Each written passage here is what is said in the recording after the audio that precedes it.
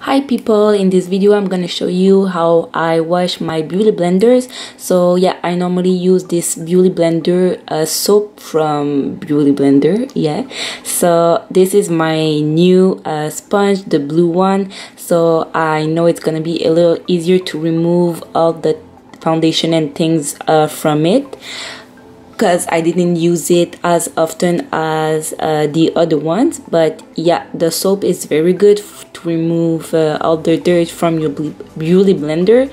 So yeah, I would recommend it, except that it's a little expensive, but it really works. So I'm gonna show you what it looks like after one wash. Yeah, so that's what it looks like. So of course I'm gonna have to pass another time with the soap to be able to remove everything from it.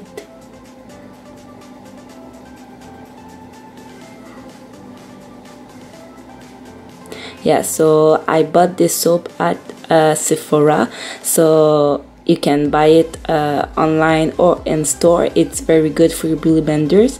So yeah, I give it a thumbs up for this one technique, but I have many others options for you.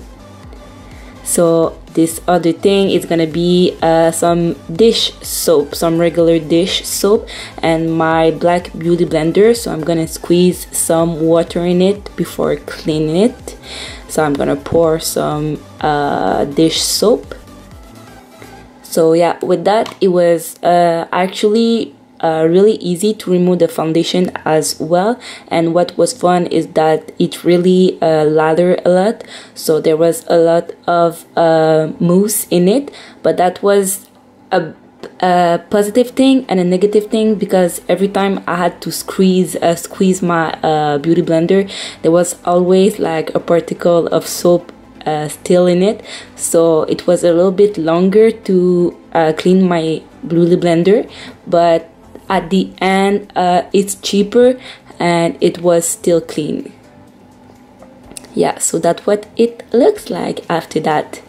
So now on to my third sponge. Oh no, yeah, this is good. Yeah. I'm gonna use some hand soap, some regular hand soap, to use on my third beauty blender, so you can see the difference of what a clean and a dirty dirty beauty blender looks like. So I'm gonna squeeze it, of course, like all the other ones, pour some regular hand soap on it. So yeah, for that technique it was cheaper, yeah, but it was so long and it wasn't really effective. I had, as you can see, I had to use my two hands and do so many passes with the soap. It was very long and exhausting. So after that, you're gonna see me use my beauty blender soap, the one that I use for my blue sponge, just because it was like impossible to remove all the foundation and things from this beauty blender. So I wouldn't suggest this technique for you, but if you don't have anything else to clean your sponges, you can use that. So yeah, you can see here I'm just switching back to my regular beauty blender soap. So yeah, after that it's all clean. So no, it wasn't a good option. So yeah, now for my last beauty blender, my pink one. Yes, it's pink. That's the dirtiest, that's the oldest beauty blender that I have. I'm gonna try this technique that y'all all seen on Instagram or Twitter. It's to put it in some water in the microwave for a minute. So now you can see my clear water, and I'm gonna put some dish soap in it, just a little bit, and I'm gonna soak my beauty blender in it, just to be sure that the water is going inside as well. So you can actually see some dirt coming out of it already. So I really hope that this technique will work, because this beauty blender right here is very dirty, and it's really hard to remove the dirt from it.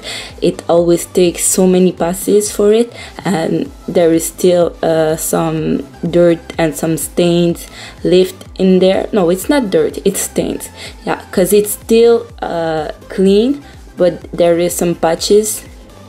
So yeah, this is my result after my 1 minute in the microwave. So the water was very hot, but yeah, you can see it's still dirty. There's still some foundation spot at the bottom and at the top of the beauty blender, but you can see that some foundation was removed from it by the color of the water here.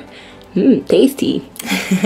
Not really, but yeah, so you can see that I was still able to remove some foundation from it, but yeah, I had to go back and use once again my regular beauty blender soap. So yeah, this soap right here, it's the best, but as I said, it's expensive, but if you don't have time, you should try it. So yeah, this is what it looked like after that. It's clean, trust me.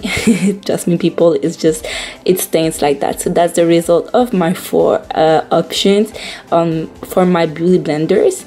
And if you were wondering how I clean my makeup brushes, I just use a bar soap, if it's that's it's called a solid brush cleaner. Sorry people, yeah, it's from Sephora, so it comes with a pink thing that you just rub your brushes on it and it's clean. Alright, so thank you people for watching. I'll see you in my next video. Bye guys.